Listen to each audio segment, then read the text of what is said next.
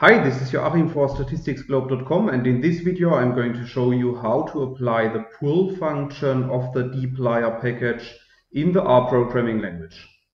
So in the video I'm going to show you two examples, and both of these examples are based on the data that we can create in lines 3 and 4 of our code.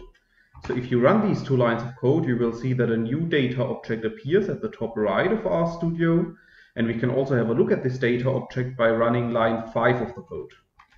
So if you run this line of code, you will see that our example data contains 5 rows and 2 columns. Now, if we want to apply the pull function of the dplyr package, we also need to install and load the dplyr package. And this is shown here in lines 8 and 9 of the code. I have installed the package already, so I'm just going to load it with line 9 of the code. And now, after running this line of code, we are able to use the pull function of the dplyr package. So in the first example, I want to show you how to extract a column of a data frame by the name of this column. And this is shown here in example 1 of the code in line 12.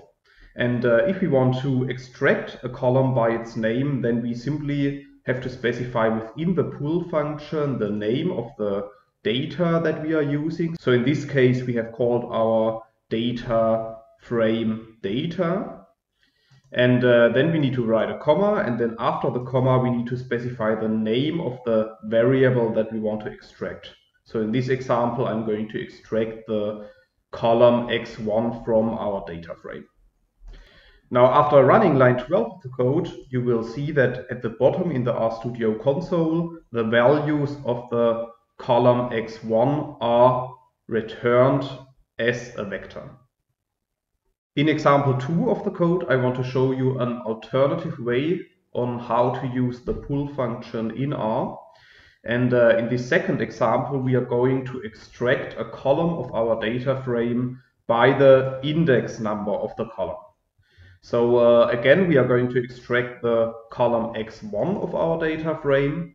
And since the column x1 is at the first position of our data frame, we need to specify the number 1 if we want to extract this column by its index. So if you run line 15 of the code, you will see that the output is exactly the same as in example 1, but this time we extracted the values of the column x1 by the index of this column. Yeah, so that's basically how to apply the pull function in the R programming language. However, if you want to learn more on the pull function, you could check out my homepage, statisticsglobe.com, because on the homepage I have recently published a tutorial on the pull function, and in this tutorial I'm explaining the content of this video in some more detail. Furthermore, if you have liked the video, I would be very happy if you leave me a comment. And don't forget to subscribe to my YouTube channel in order to get notifications in future whenever I'm releasing new videos to the channel.